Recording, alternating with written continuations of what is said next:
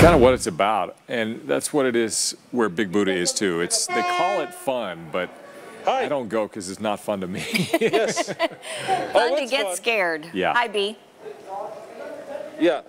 You know, they are kind of like the way we set up our news program in the idea that it's live, right? See, I was just asking Tim, why don't you just fill the whole haunted house with robots? And then he says to me, no, you got to have the live experience, and you never know the reaction that a person is going to give you.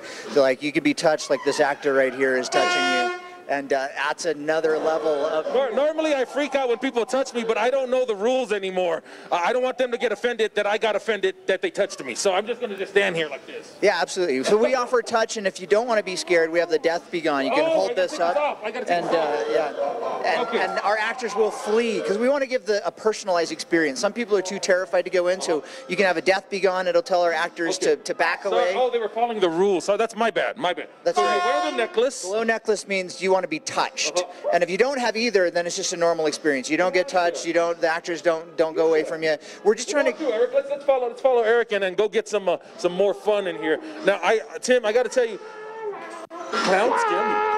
What, clowns? You don't like clowns? Yeah. Well, we try to. Sorry, these glasses are making everything pop out. That's part of what we do. Sorry, he just got scared by animatronics. between the sensory experiences, we are trying to overload your senses when you're here. And it's absolutely amazing.